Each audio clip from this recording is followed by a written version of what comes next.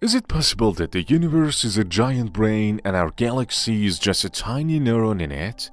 The universe contains about 200 billion galaxies. These galaxies are not uniformly distributed in the universe. They become clusters under the force of gravity and clusters from superclusters.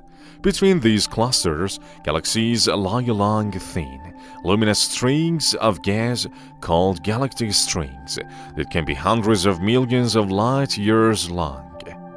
Clusters and strings of galaxies are surrounded by space that contains a very little matter. Overall, the cosmic web is somewhat similar to the human brain.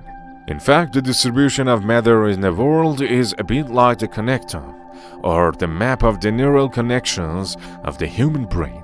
Because neurons or nerve cells in the human brain also form clusters and are connected by axons, which are long nerve fibers, and send impulses or electric shocks from one neuron to another. The similarity between the human brain and the world is not at all superficial and imaginary. So that during a study conducted by Franco Vazza, an Italian astrophysicist, and Alberto Felti, a fellow neuroscientist, in 2020, a remarkable similarity of several structures of different sizes in the connectome of the human brain and in the cosmic network was reported. Based on the results of this study, samples of the brain at scales less than about 1 millimeter and the distribution of matter in the universe at dimensions up to about 300 million light years are structurally similar to each other. The fact that the universe is structurally similar to the human brain raises the question of whether it has similar thinking capacities. However, the world differs from the human brain in several ways, especially because the expanse and its expansion is constantly increasing. If galaxy clusters were the neurons of the universe, they should have separated from each other at an increasing rate. Another important difference between them is that it takes a long time for signals to travel through space.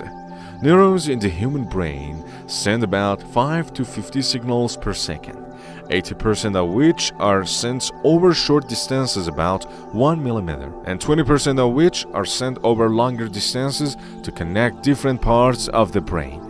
We can think with the help of both types of these signals. Signals in the human brain travel at the speed of about 100 meters per second, which is 1,000,000 times less than the speed of light. But the brain is small and signals reach their destination in a fraction of a second.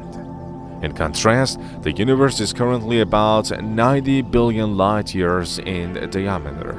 This means that if a signal were sent from one hypothetical side of the universe, assuming it had the ability to think, to the other side at the speed of light, it would take 90 billion years to reach its destination.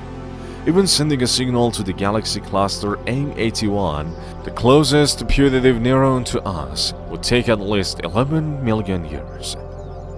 This means that optimistically, the universe may have managed about 1,000 exchanges between its closest neurons since the Big Bang. Our brain does this amount of signal exchange in 3 minutes, but the capacity of the universe to communicate with its various parts is continuously decreasing with its continuous expansion. This means that if the world can think, it cannot think too much. For most physicists, that's at the end of the story.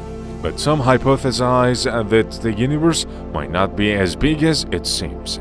Based on this hypothesis, two places that we think are very far apart on opposite ends of the world may be very close to each other, because the world can appear big based on the illusion caused by the weakness of our perception. They give at least 2 reasons to strengthen these hypotheses. First, quantum effects can create non-local interwoven connections between particles. Second, the existence of the wormhole is mentioned in Einstein's theory of relativity. A wormhole is actually a theory of passage through space-time that can provide a shortcut bridge for long journeys across the universe. But giant wormholes can exist in our universe because they close instantly. But no one really knows what happens to wormholes in the quantum realm. But to understand this, we need a theory about the quantum properties of space, which has not been presented so far. If these speculations are correct, the universe may be full of tiny portals connecting seemingly distant places. Physicists such as Futeni Markopoulou and Lee Smolin have estimated that our universe could contain 10,360 such non-local connections. For comparison, the human brain has 1,150 connections. Of course, as mentioned, there is still no evidence for the existence of non-local connections in the universe. Also, if there are such connections, it still does not necessarily mean that what the world thinks is certain. But at the same time, it is still not possible to definitely reject this possibility, and the idea that the universe is intelligent will continue to be discussed.